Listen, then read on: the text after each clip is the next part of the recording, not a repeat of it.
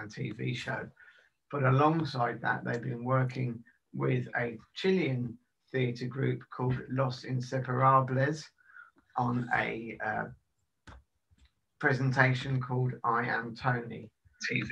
And this collaborative international multimedia project, as I said, will be live on Tuesday, and again will involve discussion with the cast members to talk about how they made it, how they worked during lockdown, and of course not only working with an organisation in a country really quite far away, Chile in South America, but also an organisation where they have they use a different language to us.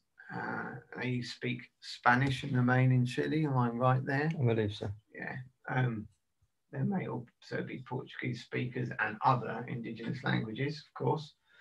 But I was just thinking it's going to be fabulous, and we have had the pleasure and luck of seeing some of the little bits of work that have been work in progress, as it were, and that's absolutely fantastic, and it looks really, really cool. Then next Thursday we have the Pop-Up Poetry Cafe. So those of you who are long-standing members of Together and the community that works in and around with Together, you'll know that the Pop-Up Poetry Cafe is one of the staple activities that Together have done and have been doing right since the beginning. And obviously during lockdown, that originally has proved really difficult because people weren't able to get together. However, due to some marvelous inventive thinking, Together have been able to commission a phone system that allows our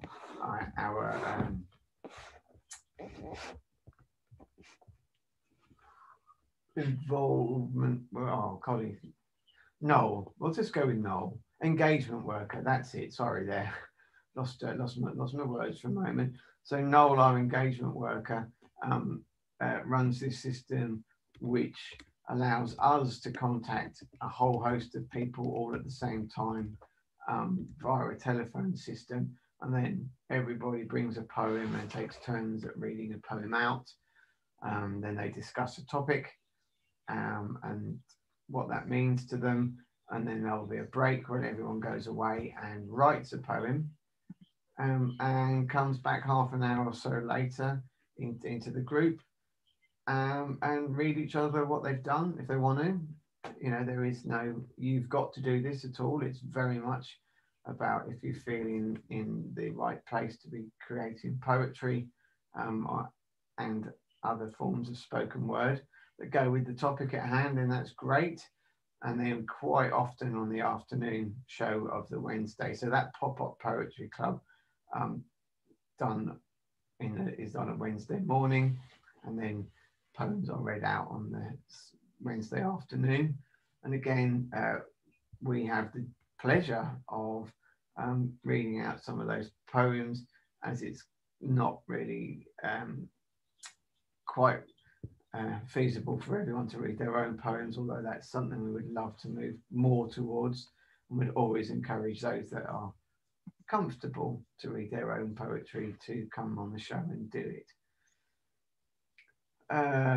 Following that, we have on Saturday the 28th of November, Sahira Khan, The Cockerel and the Fox. This is a new piece of work from actor, poet and TV presenter Sahira Khan. It is a performance piece. Again, once the performance is over, she'll be answering questions from the audience. And this piece of work, because Sahira is an artist who is a deaf person, she performs in BSL, and then the interpretation will be a voiceover of the BSL. Following that, on the Tuesday, as I mentioned earlier, we have the World AIDS Day commemorative pieces. Both plays which were unable to tour in 2020 So we are bringing you live recordings of the premieres of those shows which were recorded in 2019.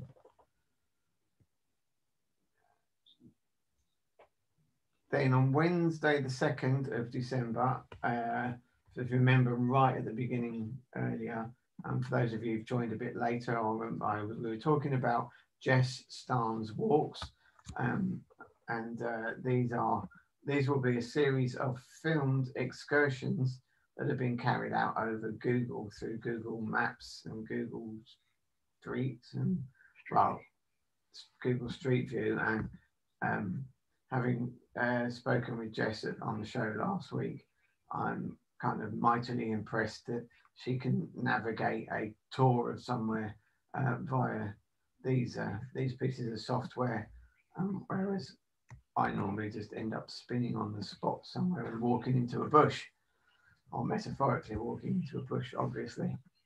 And those films are going to be ready and released on Wednesday, and then Thursday, the 3rd of December through to Sunday, the 6th of December, sees the Together 2020 Disability Film Festival. December the 3rd is, of course, the International Day of Disabled People, and so it's a very apt day to launch the festival, and this will also include a specific celebration of Justin Edgar's Reasonable Adjustment exhibition on that day.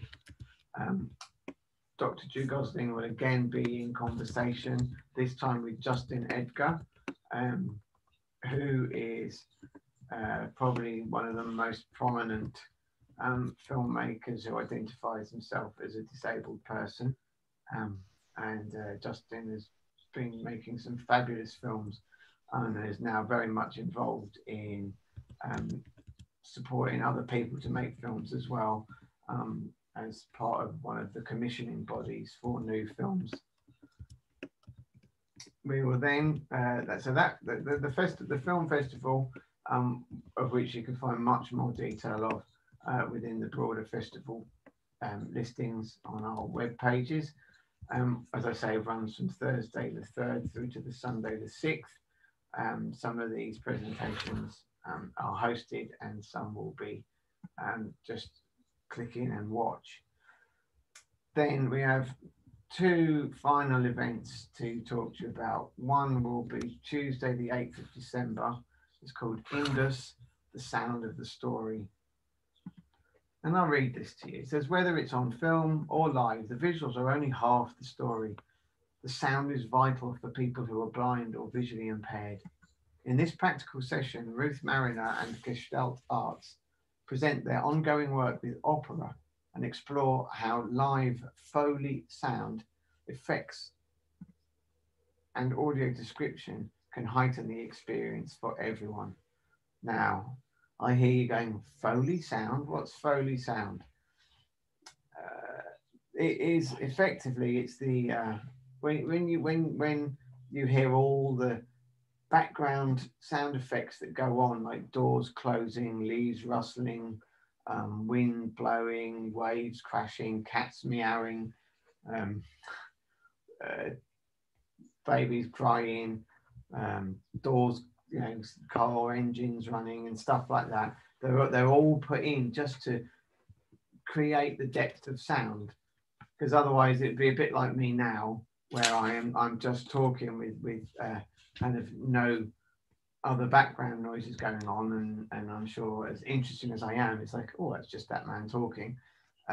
Whereas what you want when you're being immersed in a play or a film is that the sound creates part of the scene that your mind is picturing for you, particularly if you're blind or visually impaired. But even for those of us who aren't, if you suddenly watch a film and there's no background sound, it's really, really strange, because your mind expects it to be there, and that understanding of the mind's need for those sounds comes from just Gestalt psychology, and why Gestalt Arts is so much involved in it. And then to close the end of it, the festival we have our end of festival party, which is Thursday, the 10th of December at 7 p.m. This is our annual open mic musical performance and poetry event, and will include the Arts Award presentations and the celebration of the release of the Together 2020 Poetry Anthology and the 2020 Open Exhibition that is taking place online. Hopefully, many of you out there will have submitted a piece of poetry for the anthology, and many of us are waiting with excitement to see if we've been lucky enough to have been included in the anthology, which is fabulous, which would be awesome for everyone who is, and they also get a free copy of it, which is cool. So I'm kind of hoping that I might have made it in there, but I guess who knows. That's me as an artist, not as a director. I must say that is me as Angry Fish. Just going to take a breath there. Right, so we've only got 5 minutes to go now before today's amazing live piece is going to take place. So I'm sure those panelists who are going to be joining you on screen are warming up their vocals now, getting ready for their presentation. If you're watching any of this stuff going on, whether it's listening to me now, looking at any of the exhibitions, the static ones or the film ones, or of course the live events, and you're thinking, do you know what? I reckon I could do that. Then you must get in touch with us. The ethos, or another word for that would be the way that Together operates is that we believe that anyone can be an artist. And every artist has to start somewhere. You don't start as a musician being able to play incredible songs. You don't start as an artist drawing incredible pictures. You don't start as a filmmaker making Star Wars. If anybody does want to get in touch with us, our email for anyone interested in taking part in art or finding out more about what we do is info@together2012.org.uk, and I will say that out. That's info, info at together, TOGETHER, and then 2012 is the numbers, so 2012.org.uk, which is org.uk, just in case it's I know I struggle myself sometimes. People read out web addresses and you're like, what? And if you spell it wrong, or you put a capital in the wrong place or the dot in the wrong place, it doesn't get to where you want it to go. For those of you who do watch the show or come in and want to start watching the show, it is on. As I say, it's on. The Unlock show is on every Monday, Wednesday, and Friday at 3 o'clock, and it can be viewed either via our website or via YouTube. And the web address appears many, many times throughout those shows. I'll just talk a bit about those shows to finish. They're very fun. We're not the BBC. We are Together 2012. That makes us, in some ways, on equal standing with them, because we do it our way and they do it their way. And then I guess just in the way that Blue Peter used to have animals that would appear on stage and behave in whatever way they like, we have presenters and pets that also do that. I know, of course, the presenters are always behave impeccably well, but we do have pets that wander in and out, and Dr. Ju is convinced that actually more people are interested in the pets and their appearances than they are in what myself, Josh, Julie, and Ju have to say. So if you are interested in the pets, again, you can go into the highlights section from the show, and you will find lots of pictures of our pets. There are cats and fish and dogs, to name but a few. And of course, we have both Precious, who is Julie's dog, and Merlot, who is Stera Plurger's dog. Stera is part of ACT UP Newer, and her dog Merlot, and both Precious and Merlot take regular turns at going out as doggy camera doggies and bring us films. And on that note, I would like to welcome everybody to the show for tonight, and I will see you all soon. Thank you so much, Robin. I can see you're wearing your entire voice out doing this. So I'm just waiting for Ali to pop up on the screen, and also Chris, who's our sign language interpreter. Welcome, Chris and Ali. And if you want to switch yourself off, Robin, you can do that as well. I'm sure you'll be very pleased to have a drink. I hadn't actually thought of us doing it our way, but Robin is certainly right. If you see my monitor wobble or you see me just suddenly jump, that means one of the cats has just landed on me. The longer we do the Unlocked show and these kind of events, the happier they get. But I'd now like to welcome the international artist, Ali Z.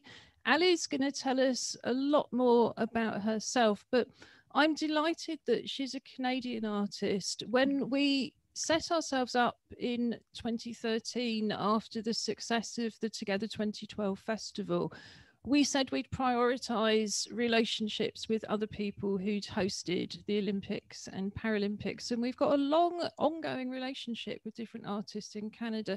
Ali's really come to us via Scotland and Australia. So I didn't even know she was Canadian myself until quite recently. But what we're going to do tonight is we're going to take a stroll around the virtual exhibition. We're going to chat as we go, and you can join in by live chat. So, Ali, tell us a little bit about what we're going to see, because I was thinking about this earlier. I've been living with an eating disorder for at least a quarter of a century, but I've never seen it represented in art, and I've never seen it discussed in contemporary art. And it was one of the reasons I was so excited to see your proposal for the festival. Yeah, I think for myself, as someone who's also suffered an eating disorder, it's one of the most prevalent and life-threatening illnesses. But in art, it's something that most people tend to avoid because it's such a sensitive subject matter. And those who have an external experience through secondhand, whether family or friends, they don't understand the full depth of it, where people who live with an eating disorder have often been shunned by the external public because they don't understand it completely. So my artwork today tries to give the audience a little bit of an in-depth to understanding and a little bit, hopefully, relatability for those who've had eating disorders between what the mind and the body both experience. Well, I think that was another thing that I really found so powerful about your work, because, you know, we'll start looking at it in a minute, but I've never seen work produced by people whose lived experience is having an eating disorder. You know, what we're going to see, I think, are in some ways familiar images, but they're familiar from a very different perspective. They're familiar from the perspective of the doctor, the researcher, the journalist, but never from the person experiencing the eating disorder. Has that been your experience? Absolutely. I found that as someone who suffered, everyone told me what I should be feeling and how I should be acting according to whether a medical professional or a psychiatric professional or even just like family members. It's like, oh, I've had a sibling that's already had it, so they've already had their pre-assigned judgments. And so then as someone who suffered from it, I wasn't allowed to express myself. And so then I always, as an artist, I always found my way to express it was through my art. And I wanted to find other artists that tried to express it as well, but I found that there was a lack of artists that were actively discussing it. So, in my first publication called The Starving Artist Understanding Eating Disorders Within Contemporary Art, I found 25 international artists that tried to gain a platform to talk about this. And now we're moving into my autoethnographic experience with this exhibition. So, you get a little more of my personal story with these works. Great. Do you want to introduce the first one? Yeah, sure. So, if Josh could pull up the slideshow, I can absolutely. If you tell me which image you want, I'll pop it up. We can start with Euphoria. While you're doing that, Josh, what I was thinking when you were talking, Ali, is as you were saying, eating disorders are very, very common. And for many people, they're long term. You know, just as with mental illness and other physical health conditions, they may be short term, but they may be long term. And yet, as a disability arts movement, it's not something that we've really taken on board. So people who are living with an eating disorder but don't have another form of impairment haven't really found a home in the disability arts world. And at the same time, I don't think there's been enough discussion or opportunities to discuss. So this is the series Euphoria. Is it 2 pieces? Is it Yeah, so just a quick note on that. I found that especially with eating disorders is that it's normally seen as something to overcome, but the reality is that different periods in our life we'll struggle with different relationships with food, whether it be pregnancy, whether it be coming of age, a breakup or a relationship, where things will trigger and things will set off an eating disorder. And the fact that we can't ever disconnect our relationship with food, rather than alcoholics who can cut out alcohol completely, you can't cut out food. If not, you would starve to death. So it's an ongoing relationship that every single day you face these challenges, whether it be a 10 out of 10 for severity, or some days maybe a 4 or a 6 out of 10. But either way, you're still facing this illness every single day, like most other disabilities. Yes, I mean, it's interesting, isn't it? Because that language of war and battle has been so opposed, for example, by people living with cancer, you know, saying, well, this is my body, I'm not fighting my own body. But yes, I mean, that really struck a chord with me. What happens, or one of the things that happens with me, is I just have no appetite. And then food feels really strange in the mouth, you know, really unpleasant and not something that you could swallow. And that's a response to stress. Well, those things are not controllable. You can try to mediate your response when you're aware of it, but the response is, if you like, because it's so organic, it's an instant response, isn't it? It's very visceral. Exactly. And that brings me right into this piece where it's talking a little bit about what's the external perception of it versus the internal perception of it, where someone like yourself just may not have an appetite for food, where for me sometimes it's just I crave food and I give into like every single ounce of like the flavor and the taste, and it kind of sends you and takes you out of your body. So this disconnect between what you're physically feeling in your life, and maybe stress, and maybe your boss yelling at you, but then seeking comfort and refuge in food. And this kind of piece is a little satirical in a sense where you kind of get a little more of a playful take on eating disorders, but it also enlightens you on the reality that the eating disorder is something that is not all bad, but it's something that you kind of want to find the joy in. Yeah, and again, it's as you say, you can't disengage that. Comfort eating is something that everybody does. Comfort eating is something our brains are wired to do. Quite alarmingly, of course, so many of the additives in food, and as somebody who can't get out to do my own shopping, I do kind of depend on food that isn't fresh, is very kind of deliberately put there to make you crave more and to boost that kind of brain response. But of course, that's entirely legal. For anybody who can't see clearly, the images, I think of you in the same white top and dark leggings and dark shoes, eating directly from the packet, but in 2 different places. And in the second one, or is it the same? Is it a representation in 2 different places, or is one a representation of how you're feeling?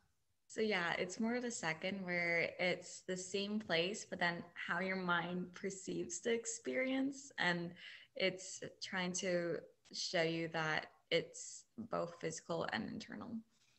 Yes, because I thought that, but it also reminded me of the repetition of eating disorders, you know, and at different moments in time and different places, kind of things might be the same.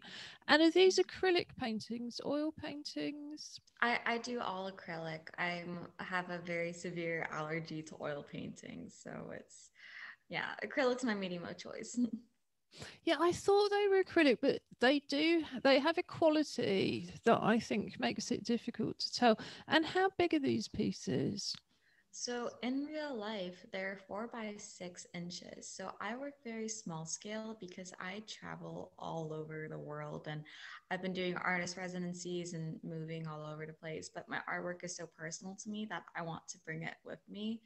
And I found that even with the use of a digital exhibition, I can give them life and I can give them more of a presence.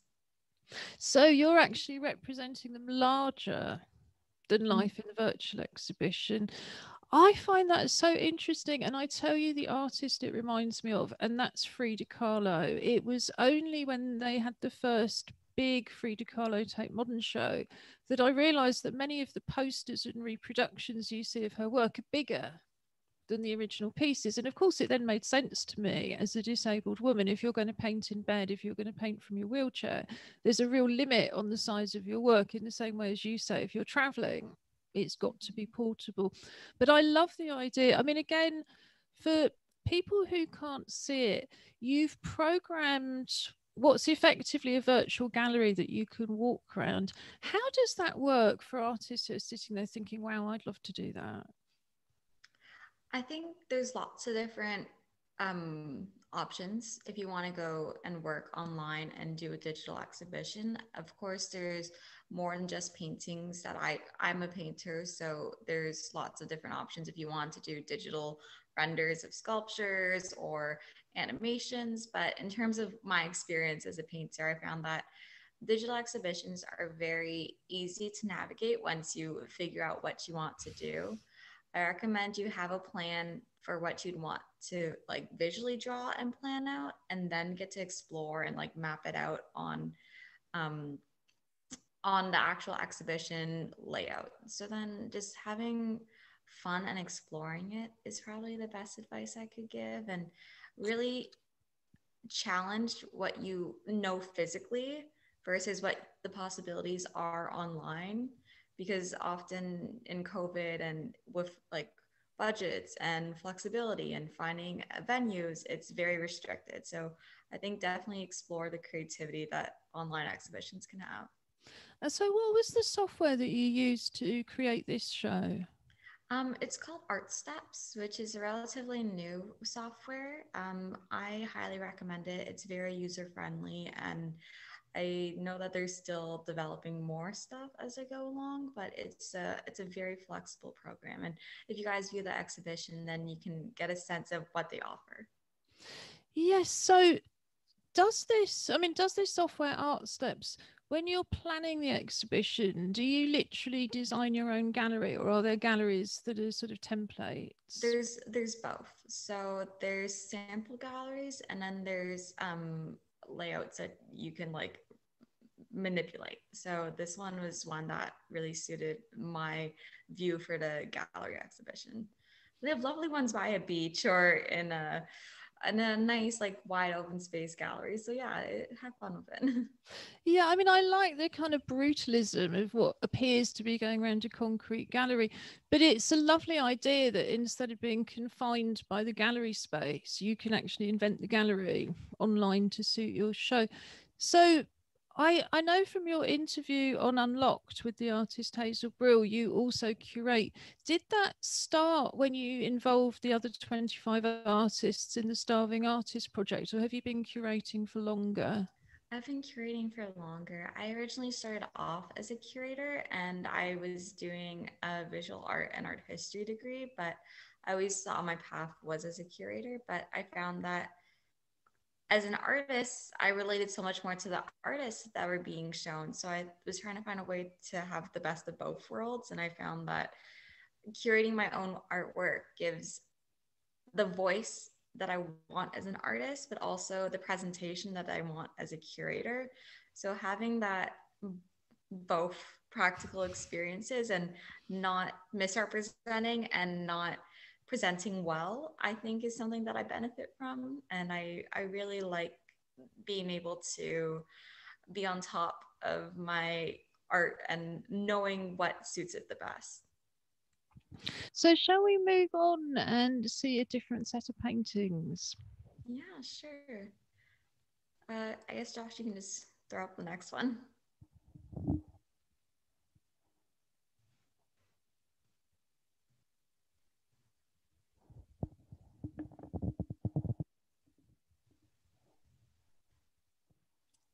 So tell us about this one, Ali. So this one's called No Matter How Many Laxatives I Take, I Still Feel Like a Piece of Shit. And pardon my language, but it gets right down to the grim reality of what it's like with an eating disorder. I think often stereotypically in the media, it's portrayed as cheerleaders that are working out way too much and having salads. And it's a lot more than that. It's a lot of despair and it's a lot of heartache. And it's hours of torture every single day just to realize that the scale isn't necessarily your friend. And I wanted to create a piece of it's a self-portrait, and for those who can't see, it's two pictures of myself on a toilet and just not trying to, how would I describe it? It's very contemplative, and I remember painting this and trying to be reflective on how I got here and what does the eating disorder mean to me at this point in my life, and why do I keep on subjecting myself to the same thing over and over and over again. And I think as nice as the last piece was that have a light satirical approach to it, it's often not discuss how brutal it can be to endure the same pain over and over again. And these are also the works that I really think need to be represented when talking about eating disorders. Yeah, and again, it, as you say, it is very contemplative and very powerful. And there's, to me, there's something. To me, it's obvious it's a self-portrait, and I couldn't necessarily say why, but I think it is the ownership and the point of view that if you see this kind of image, and certainly in the UK, I think documentary makers don't seem to have any boundaries at all. It would be peering through a bathroom door that had been taken off because patients wouldn't be considered to have the right to privacy. And it would just be a very, very different image. But again, I think you're right. There's certain tropes, stereotypes in fiction. And of course, that's the other place we see eating disorders, as you say, the kind of the umpteen ones where the US gymnast or the cheerleader or the dancer or somebody gets upset. And it's all about one kind of eating disorder. And it's all very, very stereotyped. And it tends to be very short term. Yeah. You know, and always women, because I think it's really important at this point just to acknowledge that eating disorders are not something that only women experience. I saw some figures recently about the really huge rise in the number of men experiencing eating disorders. So although we're talking about women's experience, you know, we don't mean to exclude anybody, but I'm not sure you could have this image of a man. I'm not quite sure why, but I think it is partly because of that stereotype of the person with an eating disorder being a younger woman. Yeah, I absolutely think that as a female born female, that this has been my experience. And I realized that there's a lot of delicate feminine connotations associated with eating disorders, but a lot of my research outside of the autoethnographic experience explores the queer and trans and non-binary experience of eating disorders. And it's often used more as a coping mechanism and a way to modify the body because they can't control their gender and they want to feel some sort of comfort within themselves. And I do relate a lot to that, but at the same time, every eating disorder story is different. So I think this one captures mine and some of the struggles that I've endured. Yeah, certainly. I mean, I was obviously thinking a lot about this beforehand. And I think one of the reasons that eating disorders are more prevalent in disabled people, but very, very hidden, is that sense of control. It's a bit like not speaking. I have a young person in my life, and for many years, the social services didn't think she could speak because it was the one thing she could do. Rather than being judged on the way that she spoke or what she said, it was just easier to be silent. And I think as disabled people, we often only have very kind of slim numbers of coping mechanisms available to us. I've been for about 20 years a co-chair of Regard, which is the UK's disabled people's organisation for the LGBTQI plus community. And again, one of the things that we often have to point out is that more people are disabled in that community than in the population at large because of the social pressures. And so often it is the kind of addiction issues, eating disorder issues, other kinds of mental health difficulty, because even by the time somebody's reached the age of 16, if they've experienced so much social rejection and family rejection, again, it's a coping mechanism, or it's simply too stressful and your appetite just goes, you know, whether your body thinks that it's under attack and it's better off not eating, I don't know, but all of those things have an impact. And again, it's very, very seldom discussed. So shall we move on and see another picture? Yeah, absolutely. And is there anything in particular you want to see next? I don't know. Surprise me. Josh. I'm very happy with the order so far. So. Well, now this is the one that I was really hoping Josh would bring up next. So that's fantastic. Tell us about this piece and start with the name, the title. Yeah, absolutely. It's called The Value of Lightness, and it's an acrylic painting of a girl. She's wearing a white dress and she's floating in water, and you see a reflection of her floating in the top of the painting. For those of you who may not have the best visual right now, but it's a very poetic piece, I think, for me. It's exploring the importance of being light and what does that mean in terms of not only eating disorders, but in terms of life. I find that often lightness is associated with like purity and ascending, but in terms of the eating disorder world, being light means letting go, becoming someone else. And I think being light for me has always been about almost like being free from myself. So this painting's a little bit reflective of that and is trying to ascend, but at the same time you realize you're trapped underwater and you can't swim, and so you can't move and you're very restricted within that. So it's a false feeling of lightness. Yeah, I mean, it's a beautiful painting and very, very complex. And of course, if you go onto the virtual gallery, you will see it in a better quality than we're able to stream. But one of the things that really strikes me, you know, is the beauty and the aesthetic, which of course, to me, I think also kind of for me linked back to the push that we have in fashion to an unhealthy body image. And, you know, there's so much written about that elsewhere. We won't sort of dwell on it. But the reality is that a model's body is an undernourished body. You know, by definition, the body mass index is going to be unnaturally kind of underweight. And this is a really beautiful image. And yet it's very clear from the reflection at the top that this person is under the water and that, you know, therefore can't breathe. Was there something in particular that were there different images that inspired you to create it? And the water, you know, is really, really beautiful. Is that a metaphor that you've used before?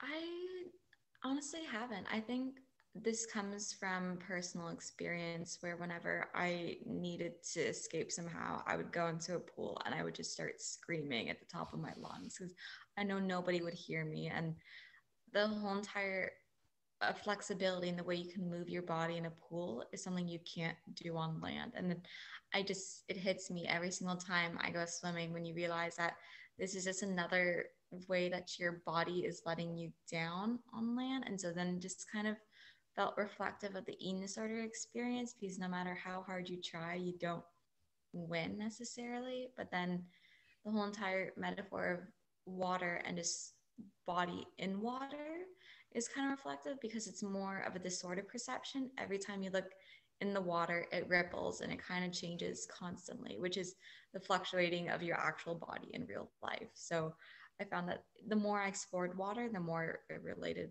to my artist practice. I mean, the technique is absolutely beautiful. When you say you started as a curator, when did you study painting, or did you not study painting? I started art in high school.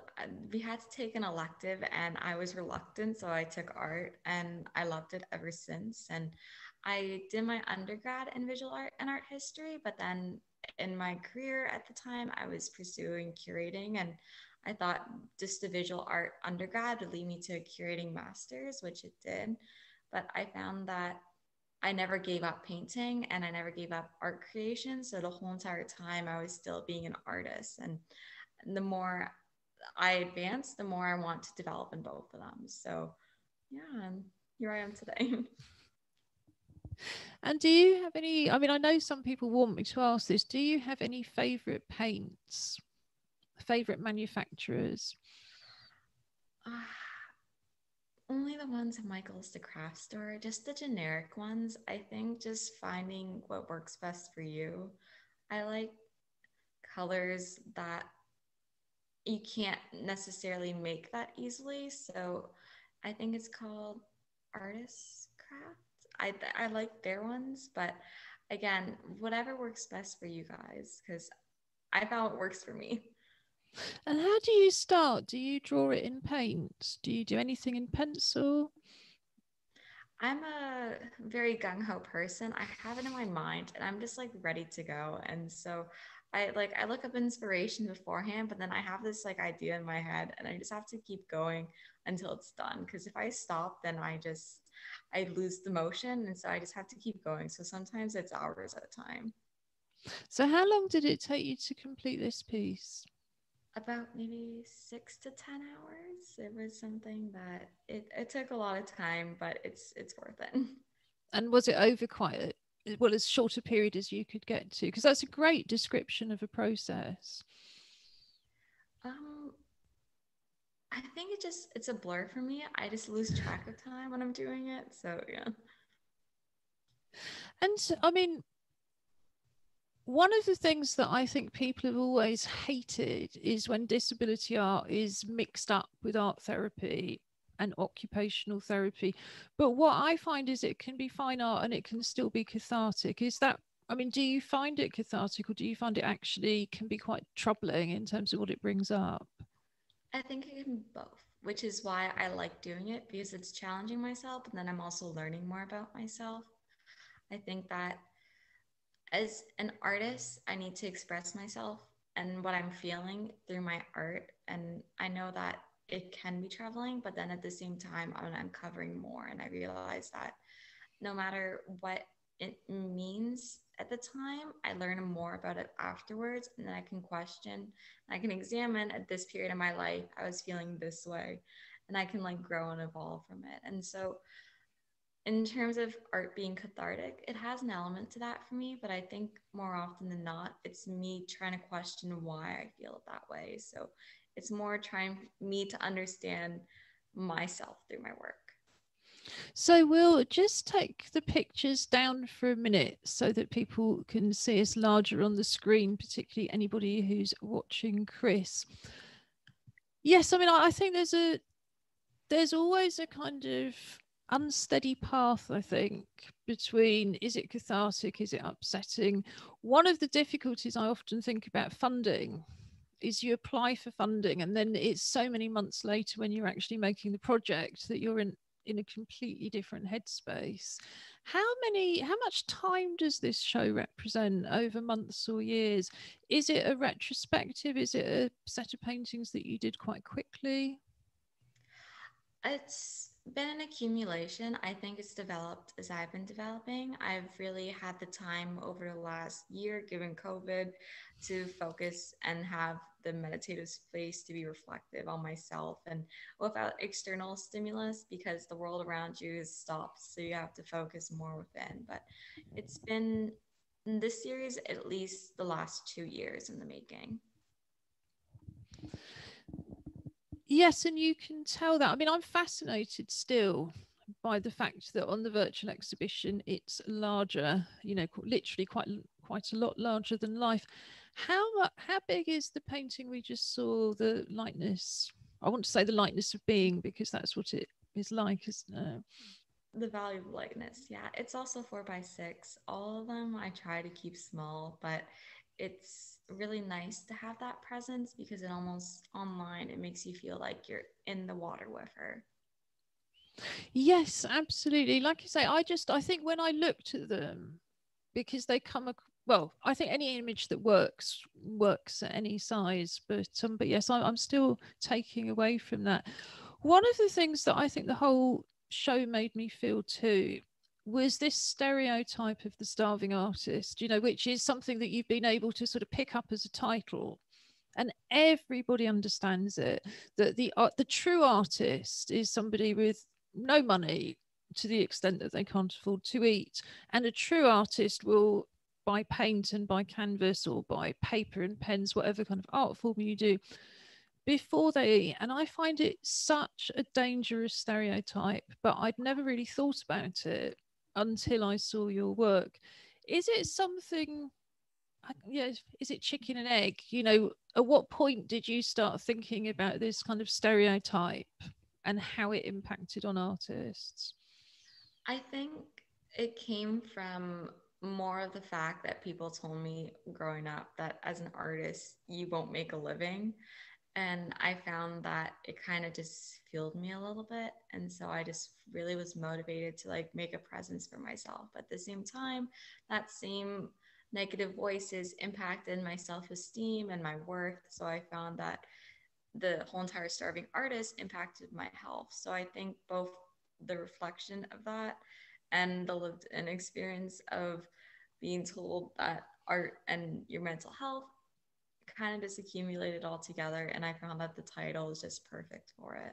And I think that it's something that is reflective not only of my experience, but the large practice of artists that have difficulty of making a living, but also trying to combat their disabilities and their struggles within the art world today. Yeah, I mean, when I really started thinking about it, it sets up so many dangerous things, doesn't it? But that's the first one. If you go into the profession thinking that you're going to have to starve, you're already in a situation of thinking, oh, I'm going to be much better off if I can control my appetite. Oh, I'm going to be much better off if I can control what I eat, if I can kind of get this cheap diet together and then I can just eat that. And I think restricting your diet, whether it's by choice or not, is always the first step on a path to an eating disorder. And again, I think goodness knows what COVID has done and lockdown is doing at the moment. But one of the things that we've realised locally is there's no system to provide hot meals to disabled people who used to get those hot meals at day centres or used to get those hot meals in community cafes as part of their care package. I mean, I've certainly found taking in food deliveries without the support of a social care worker, because we still don't have any access to PPE to allow people to come into the home. I've experienced so many microaggressions from delivery people that I was very much in a kind of, well, you know, it would just be much easier not to eat. It would be much easier to have a really restricted diet. And if I wasn't also sheltering Julie, my partner, in our chair, then I think that would have been my instant response, would have just been to look at what little I could eat and how narrow a diet I could eat, just to get away from the microaggressions of people, whether it's deliberately putting things on the wheelchair ramp, deliberately putting food without packaging straight into the dirt. You know, it's almost as soon as they see the disabled signs, you know, it starts. And I think all of those things really, really pressure it. But I wonder how it impacts on the way we're treated as artists. There's been a campaign for quite a long time now, relatively speaking, to pay artists to exhibit. And I have to say, we do pay artists to exhibit here. But in publicly funded galleries, and yes, actually, I think we always have paid our artists, but most publicly funded galleries, you come in to exhibit and you do not get a penny. And if you're not a selling artist, and a lot of people don't want to sell their work, they want to retain it to be able to tour and to do everything else, there's no way of making any kind of income from that. You know, often galleries work, the paid staff are paid because the artists come in and rent the galleries for selling shows, and of course they've got to pay whether they sell or not. I mean, you've been traveling around the world doing your different studies and your research. How have you found that is pretty much the case everywhere? Is it more common perhaps in the UK and US?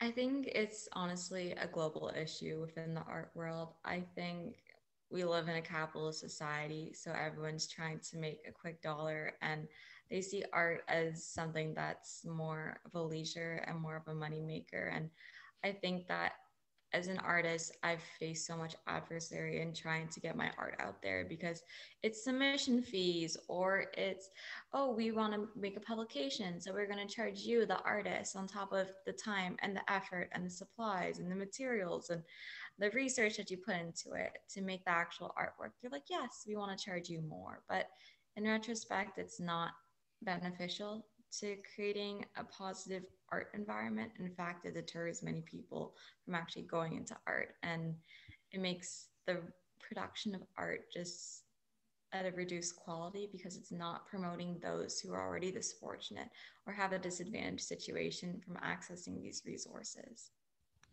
Yes, I mean, I think in terms of performing artists, the average UK artist earned less than £10,000, and that was in 2019. You know, it's because we'd already, I think, before COVID, had great fears about the universal credit system coming in, replacing the tax credit system, and artists just being designated by the Inland Revenue as failing businesses, that if you can't make at least £12,000 a year in profit, which means you're in the income tax bracket, they just don't see it as sustainable. But in the meantime, curators and funders are quite happily sitting around going, oh, well, all artists starve. You know, there's always that myth, isn't there, that somehow it's necessary. You've got to suffer for your art. Whereas in my experience, you can't make work if you're really suffering. You know, if all you're bothered about is how you're going to keep the electricity on, or pay for your phone, or whether the bailiffs are going to come around, you know, all of which I've experienced, you don't feel very creative. But it's an excuse for everybody else, isn't it? Oh, starving artist, darling. Yeah, it's honestly ignoring the fact that there's a difference between survival mode and then just honing into your, I think, yourself and your struggles. And I think that there's just such a big divide between I think the external art world and the art world that is focused on art sales and art, I think, publicity and art fame, rather than focusing on what artists go through to make the art. And I think that there's such a big lack of that in our contemporary conversation. I've seen so many people charge an enormous amount of money for a residence fee, and then they expect you to run their gallery for free. And I think it's disrespectful to artists. And as human beings, we shouldn't be doing that to each other, trying to make money off of people who are already struggling to make a reputation for themselves.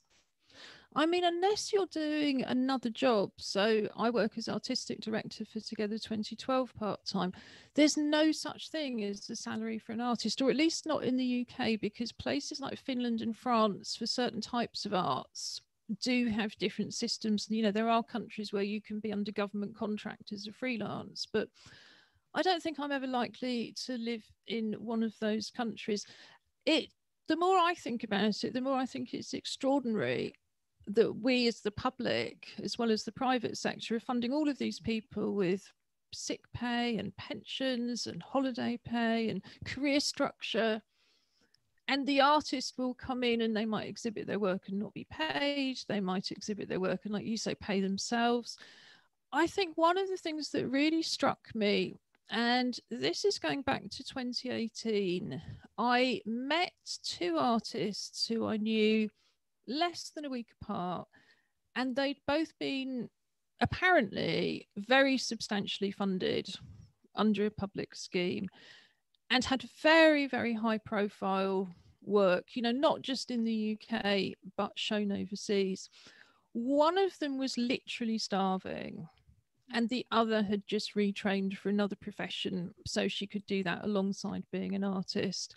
And these were international artists with international reputations and work, like I say, that had been very well funded.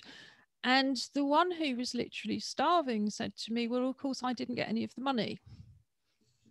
And I couldn't quite take that in. And then it was very much, again, classic. Well, you're a disabled artist, you're on benefit because you can't afford to not be on benefits. And then they go, oh, we don't want to mess up your benefits. Well, to me, any funded scheme there to support artists should be making artists fit for work, you know, in the real sense. There's all sorts of benefits you can get in work. But the idea that somebody, in order to come to London, where I met her, you know, as it, not to meet me, I have to say, but, you know, I met her when she happened to be in London, and that had taken all the money that she would have had for food. And again, this idea that very often, in fact, the funding for disabled artists is really just going to non-disabled people, you know, the people working alongside them, the director, the producer, the stage manager, the front of house. Very often in these funded schemes, none of those people are disabled. And yet the disabled artist is not getting the bulk of the money. And that, I think, again, it comes down to, we have to eat. It's not an optional extra. The eating disorders kick in. And certainly for me, you know, I think in retrospect, I'd always had a very disordered, dysfunctional, you know, relationship with food. But it only became a problem when I was literally starving anyway. I was, you know, food poor. We didn't have food banks around the late 90s. So it kicks it all off. And I think that sort of stress of knowing you can't afford to buy food or nice food, you know, again, something I'm finding with a sort of, at the moment, thankfully, somebody's being kind enough to go and drag home a click and collect shop. But we're just doing that once a fortnight. And again, you know, you go for the days where you haven't actually got anything particularly appetizing left. And if you don't feel hungry and there's not something nice to eat. Yeah. And of course, lots of people are eating kind of really horrible, very, very basic, repetitive menus. All of that feeds the eating disorder, doesn't it? You know, and yet when we see things, your show, I think, is the first thing I've seen that says we're not the problem. Yeah. You know, as all disabled people would say, you know, we are what we are. You know, human beings are a very complex mix of strengths and weaknesses. They vary hugely over a lifetime and often over the course of a day. But it's always seen as somehow this is coming from internal. It's not about the lack of income. It's not about the lack of available food. It's not about the kind of expectation that you will starve because you will be an artist. Somehow it's a deficiency in the person living with the eating disorder, but that's incredibly convenient for everybody else, isn't it? Yeah, I absolutely think there's also a scarcity mindset, especially in COVID, when you're not sure when you're going to get your next meal. You're not sure when your next paycheck is going to come in. You might as well just go for the cheaper option or get something you can get in bulk because you know that it's something that will keep you full and it'll keep you going. And it's not a time right now or for people with eating disorders to ever treat themselves or ever give that body the compassion it really needs when it's a very difficult time like this. So I think that it's just such a tough situation. I think not only like disabled people, but just people in general are just struggling to even put meals on their tables for their families. And so this has just been challenging for everyone. And I hate to admit that there's going to be people that are going to struggle even more because of the current pandemic.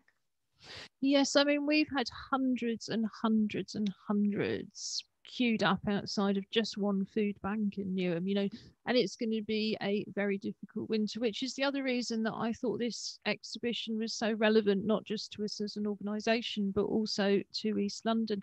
Shall we have another picture up? Yeah. So we'll wait to see what appears. Oh, good. So tell us about this series. So this series is called Sometimes Memories Never Leave Your Bones, and it's a series of 6 works, and they all depict myself with my childhood teddy bear. Her name is Pink, and it's trying to explore the refuge and the safety you find within the eating disorder.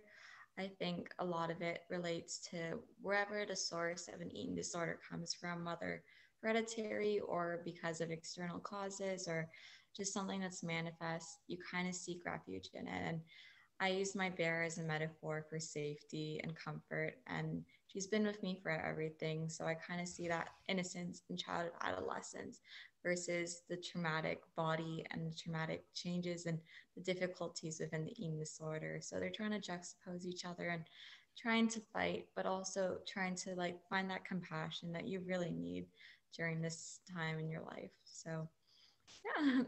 I think it is such a powerful symbol. I mean, as it happens, we've been running teddy bear things on Together Unlocked, the live stream that we run on a Monday, Wednesday and Friday from 3 to 4 p.m. So on a Wednesday, we have a sort of comedy Clockwork Paralympics, and then one of our teddy bears wears a medal. And it's simply because as part of lockdown 1 and continuing, there's this international bear hunt based around the children's books where people look out for teddy bears in windows as they're going for walks, but also on live streams and on TVs. And it reminded me of my Pink Teddy, which was my childhood teddy bear, who came on to compete in the Clockwork Paralympics, and everybody was very rude about in terms of being scruffy and dirty, but I thought just loved. But it really, I think very deliberately perhaps ties back into with that stereotype of people with eating disorders as not wanting to grow up and not wanting to be women, which I don't think is true. I think it's much more complex than that.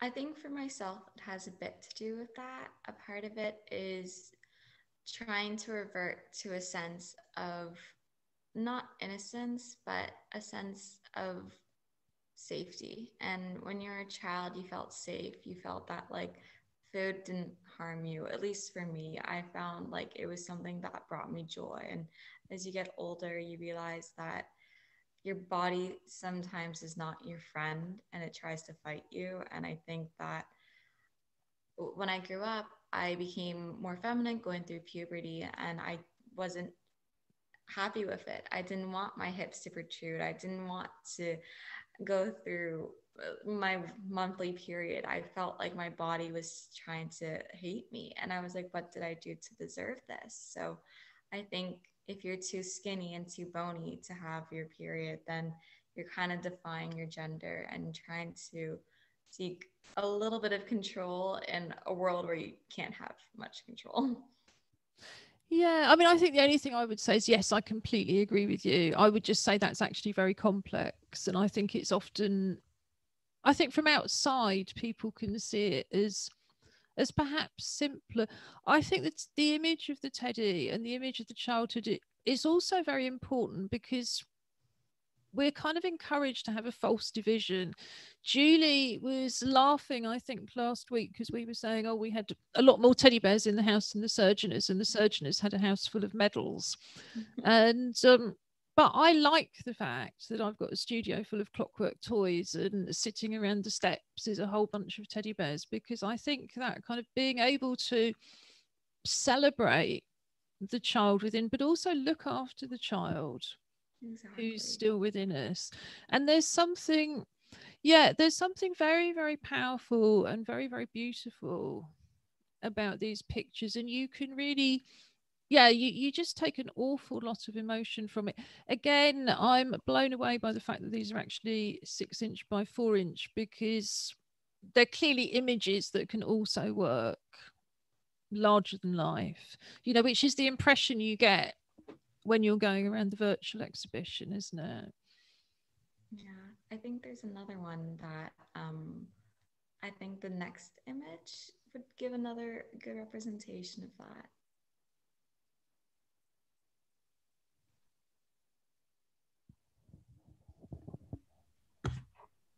Which one do you want, Ali? I think it's worshipping the porcelain throne.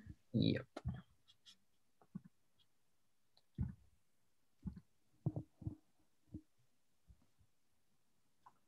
Can you see that? I can't. We can't yet. Oh, there we go. No, Oh. we did have it. I think it's just going to take a little bit of time to come through. So let's try it again. And then we'll just give it a few minutes to load. While Josh is doing that, oh, brilliant, it's up. So this is a series of 4 paintings, and it's called Worshipping the Porcelain Throne. It depicts myself binging and purging on a toilet seat. And these ones are massive on the website. It's they take up the full wall, and it's a sequence of the experience of purging. The message behind it is really the repetition, but also the strain and the mental anguish that you go through within the eating disorder experience. Again, in popular culture, they say, and they joke about it, oh, just go vomit up your food, and just like, if you have food poisoning, just get rid of it. You know, it's something that it's seen as an antidote, but rather it's a torment, and it's something that isn't pleasant. It makes you uncomfortable. It makes you realize how much you're struggling, and the fact that it hurts you to do this almost every single time that you're eating, and the idea that food can't be your friend is something that I really want to explore in these pieces. And it's a very intimate set of portraits, and it's something that you feel so isolated when you're doing the act, because no one should know and no one talks about this, but really it's something that far more people do than they want to admit. I mean, I think that's just so beautifully put. I love, well, perhaps that's the wrong word, but the final one, there's, you know, almost something about Munch and the scream coming through as she's looking through the fingers, and it's the only one where you get a sense of looking out, isn't it? Yeah. But I think, again, when, you know, as you say, you go into popular culture, and particularly teenage girls' films and magazines, and yes, oh, it's just this tiny little thing that somebody's been sick, and yet we all know if we feel sick, being sick is horrible, but it is just dismissed and normalized, and then it's very hard for people to say, I'm struggling, I need help. So shall we move on? Because I wanted to make sure we had the piece where you have the reflection in the mirror. I'm sure it's no secret to anybody to realise I'm absolutely dreadful on titles and names. But are you able to find that picture, Josh?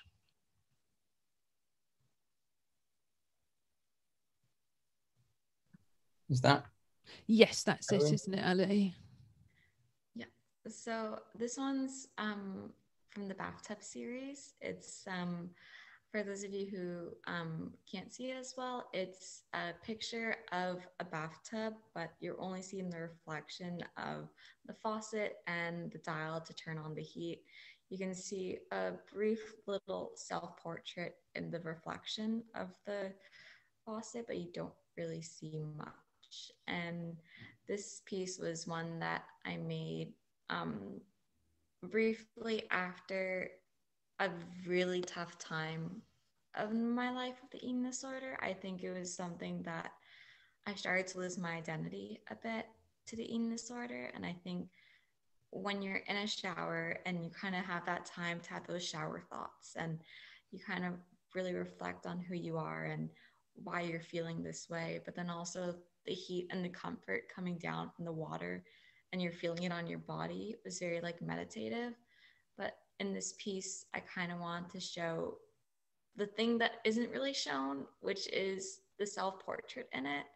And it's a little reminiscent of one of my favorite artists, Jan van Eyck, and the Gnarly portrait. But it's something that I realize your body is something you don't have an experience of seeing.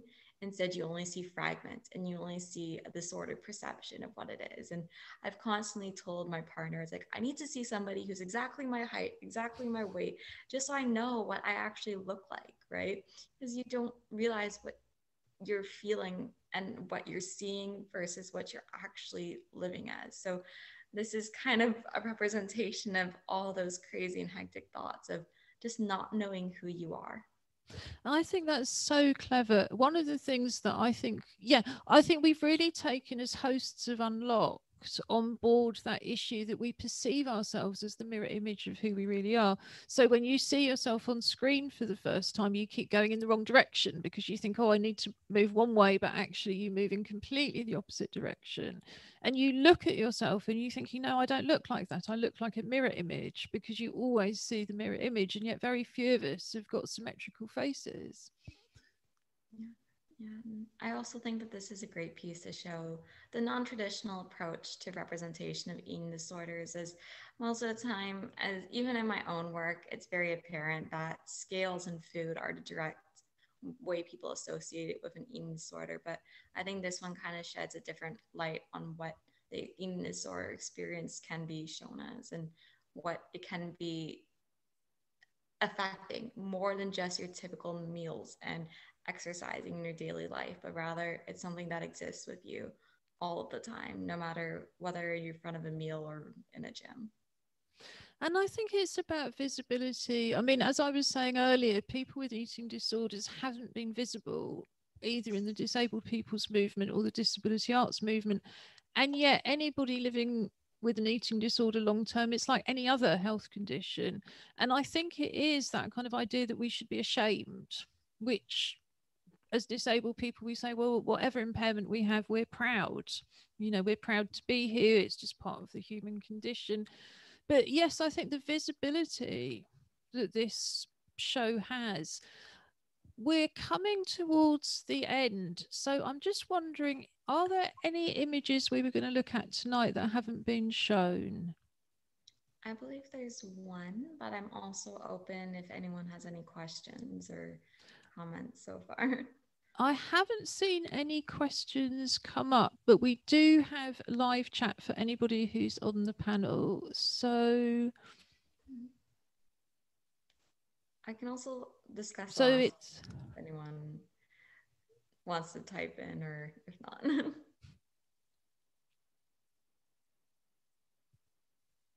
So we're just waiting to see if Josh is able to find the last image. What does it look like, Ali?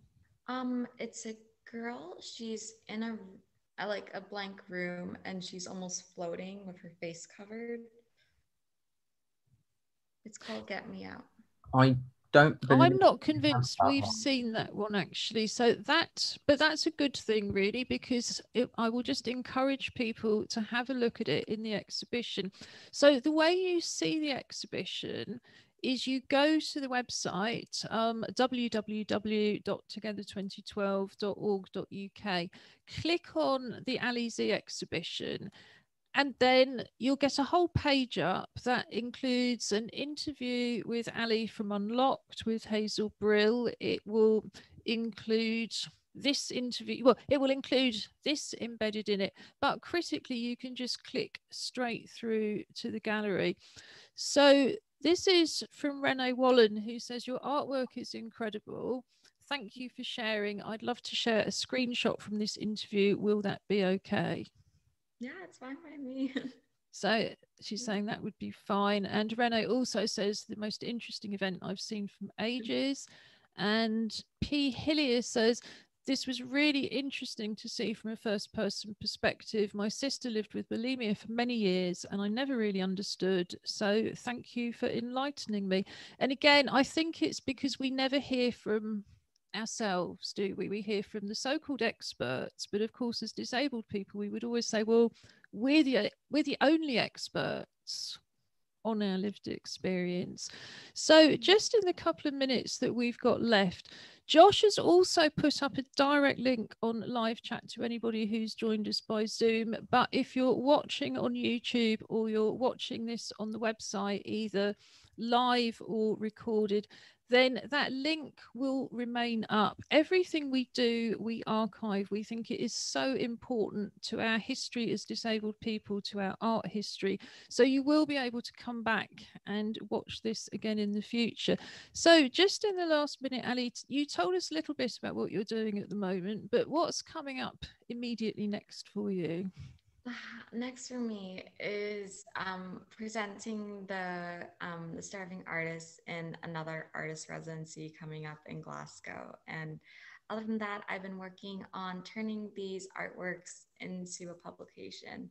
So hopefully that will be coming out within the next year. So I'm looking forward to it. And thank you guys so much for attending this event. And it's really important to get this conversation started. And I'm really glad to have this platform. So thank you as well together. It's been really nice being here.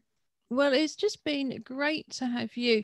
So also on the event page, we have Ali's website, we have the current publication details. So do continue to follow Ali. I know we will be, and hope to see more of Ali again in the future. And who knows, if you book to come to our end of festival party, you may see Ali and all sorts of other artists there as well. But at this moment, it's exactly 8 o'clock. So I'm going to say thank you so much to Global Real-Time Captioning, who've done the captions. Thank you to Chris Burrow, who's our BSL interpreter. Thank you to Josh Surgener, who's been pushing all the buttons, to Robin Surgener, who welcomed you all in and managed to talk for half an hour. Next time we're going to get him a glass of water, you know, no expense spared. We've got some more wonderful things coming up. Next will be Thursday night, live art night, back here at 7 o'clock.